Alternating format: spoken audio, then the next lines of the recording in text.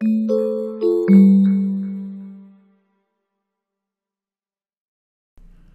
of the highly anticipated changes in GroupWise 18 is the integration of the Messenger administration into the GroupWise admin console.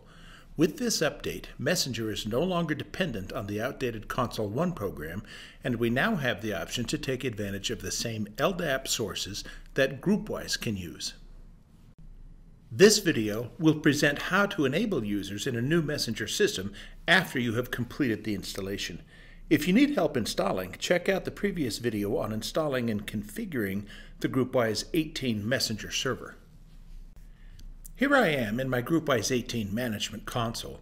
You'll see right here is the new menu option for administering Messenger. When you click on it, you should see your Messenger service here. If you do not see it, then the install wasn't done or perhaps didn't complete. I'll click on the server, and here you can see the various options. If you have migrated from a previous Messenger install, you should see your previous settings reflected. If this is a new setup, going with the default options is fine for now.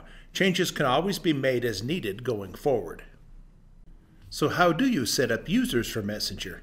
As you can see, when I click on Objects and Users, I don't have any Messenger users listed. A very quick way to enable a user is to go back to the GroupWise user list, click to select a user, then click on the Messenger drop-down menu here and select Enable. Once that processes, you'll see that under the Messenger object, Messenger service, Objects and Users, I now see that user set up with a Messenger account. Now let's go back to the GroupWise user list and select this box up here to select all users. If I repeat the process of enabling Messenger, I can quickly set up all of my GroupWise users with Messenger accounts. Thanks for watching. Look for future videos that will cover the Messenger client as well as a deeper look at what's going on behind the scenes with a Messenger installation. Thank you.